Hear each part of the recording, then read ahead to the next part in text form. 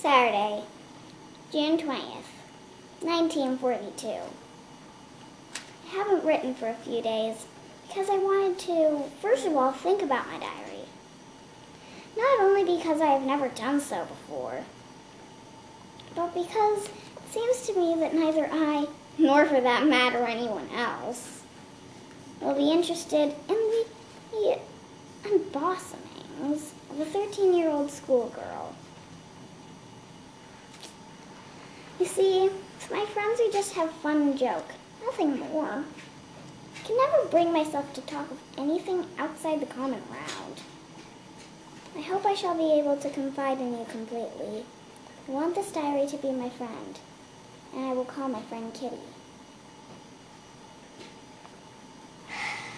Wednesday, July 8th, 1942.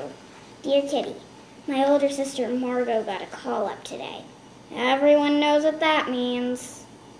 Picture concentration camps and lonely cells. Daddy says Margot will not go, and we are going into hiding. Margot and I began to pack some of our most vital belongings into a school satchel. First thing was this diary, then hair curlers, handkerchiefs, school books, comb, old letters. I put in the craziest things with the idea that we were going into hiding. But I'm sorry. Memories mean more to me than dresses.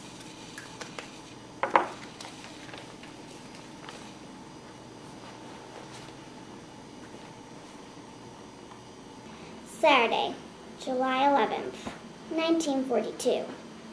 I expect you will be interested to hear what it feels like to hide. Well, all I can say is that I don't know myself yet. I don't think I shall ever feel really at home in this house attic, but that does not mean that I loathe it here. Of course, we're not allowed to look out the window or go outside. Also, we have to do everything softly, in case they hear us below. We've even forbidden Margot to cough, even though she has a bad cold. The fact that we can never go outside bothers me more than I can say. Anne, time for supper. Someone is calling me.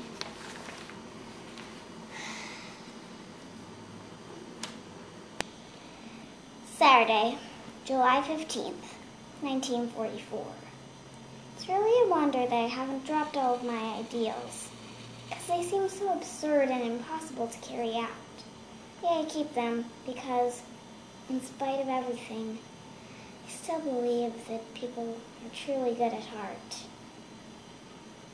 I can feel the sufferings of millions, and yet if I look up into the heavens, I think that it will all come right, that this cruelty will end, that peace and tranquility will return again. Come, Anne. Meep has brought us fresh strawberries. In the meantime, I must uphold my ideals, for perhaps the time will come when I shall be able to carry them out. Yours,